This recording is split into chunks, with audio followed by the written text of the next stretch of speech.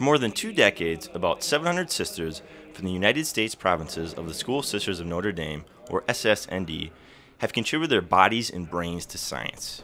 The research is simply called the Nun Study. It has netted key insight and answers to the puzzles of Alzheimer's and other aging brain disorders that commonly impact the elderly. When David Snowdon started this study, he started it here at the University of Minnesota with the Sisters of Notre Dame, focusing initially on the Mankato group. In 1990, 4 years after starting the study, Snowdon moved the research to the University of Kentucky when he took a job there. Now the study will be returning to its home base in Minnesota. Since it left, the study has expanded to include 5 SSND branches throughout the United States. I think it continues to be a wonderful thing for the sisters to be involved in, and they are really proud of their accomplishments in being willing to be a part of this, because it's just not a matter of donating your brain, it's also a matter of going through regular testing. The nuns are an ideal group to study because of their homogeneous and active lifestyle. In fact, many are involved in education and service well into their 90s. This is attractive to researchers because it minimizes many lifestyle factors. David and other investigators have really done a great job, for example, demonstrating the importance of early childhood education in predicting susceptibility to Alzheimer's, as well as an active lifestyle in terms of minimizing risk for Alzheimer's. And so it has made some major contributions in how we understand various risk factors to Alzheimer's.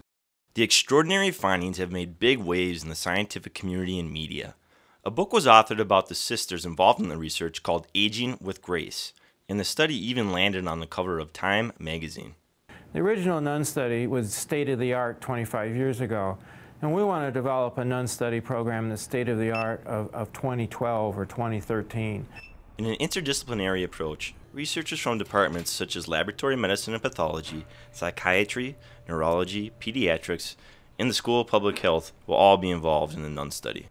I was so impressed by the deep desire that I saw reflected in the folks that we met at the U, who really support and encourage and build on each other's areas of expertise. There's plenty of new research in store. Pediatric researchers will further study the notion that early childhood influences can be linked to brain disorders later in life.